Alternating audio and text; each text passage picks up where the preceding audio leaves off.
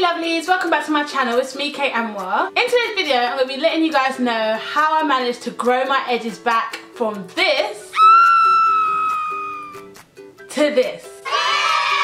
So my edges are back. They're not perfect, but they are a lot better than they were literally like 6-7 months ago. So if you're interested to see just what I did to get my edges to grow back, stay tuned. So a little background on how my edges went in the first place. So if you're not subscribed to my channel, you may not know that throughout last year I was pregnant with my second child and my hormones were all over the place, and I did mention in a few videos that I felt like my edges were thinning. Shortly after giving birth, I relaxed my hair, and then a few months later I got a sewing weave with a closure, and the closure was on a band. So I had that on for about 5 to 6 weeks. When I took the closure down, it was crazy. My hair was gone, my edges were missing, they were completely gone. So I called up my friend, I was like, listen Alex, my edges are gone, I don't know what to do. She was like, what do you mean they're gone? I bet you're just exaggerating. I sent her the picture, she was like, oh.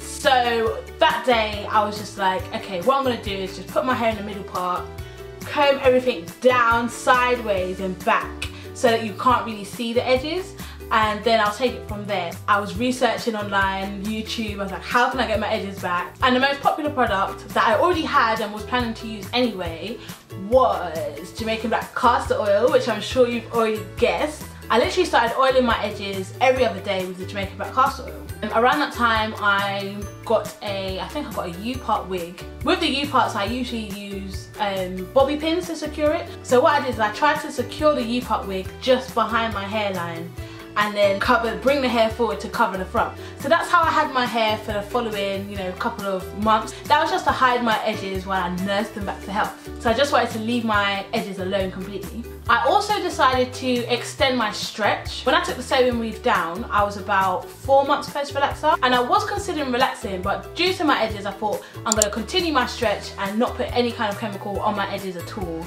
as well, just to give it a good rest and not trouble them too much. I feel that the castor oil helped tremendously in getting my edges to grow back. I've done a ton of research on castor oil and it's just so amazing. It's such a good product. I'm going to do a separate video on its own just with all the benefits of castor oil and how it does promote growth, etc. I was using this on my edges as well as a few other oils and just massaging my scalp like this lightly. I still do it till today. And I would just put it on my fingertips, rub it in, and then massage my scalp, my edges like this. And then that would be it. I'll do it at night time. I would use my satin headscarf, which is getting a bit raggedy now. I think I want a new one. But anyway, I'd use this at night and make sure I tied it really loosely as well. So at night time, I would bring it round. And then I would basically, instead of tying it here, if you can see, instead of tying it here on my hairline, I would kind of tie it on my forehead and then tie it, I don't really want to get too much makeup on it, but I'll tie it here on my forehead quite loosely as well, just so it's not rubbing too much, and then put it down at the back, and that would secure it on my head but it wouldn't be putting too much pressure on my hairline as well. So if you are having trouble with your edges, I would suggest you doing that. That's a good tip. Another thing I started doing is paying extra attention on wash days, just apply extra deep conditioner to my edges to make sure they're thoroughly, soaked in the conditioner.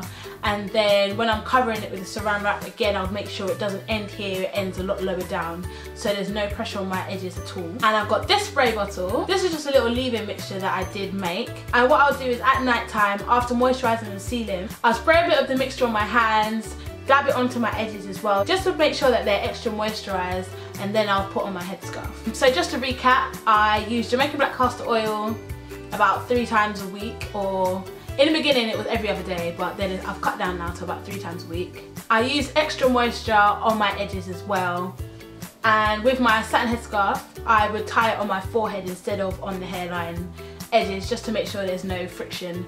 And I left them completely alone. I stretched my relaxer to 6 months, as you know, and I made sure any styling that I did didn't involve me brushing you know, my hairline. So I hope you guys found this useful. If you are struggling with your edges due to postpartum shedding like I did, or any other reason, try these tips out and see if they work for you. Let me know how they go. If you successfully managed to grow back your edges and you used, you know, another kind of method, let me know in the comment section below what you did. It may help someone else as well. As I said before, my edges aren't perfect, but they are a lot better than they were before. They were just awful, honestly. So if you have any questions, don't forget to leave them in the comment section. Don't forget to thumbs up and subscribe if you're not subscribed already. And I'll see you guys in the next video. Take care and stay blessed.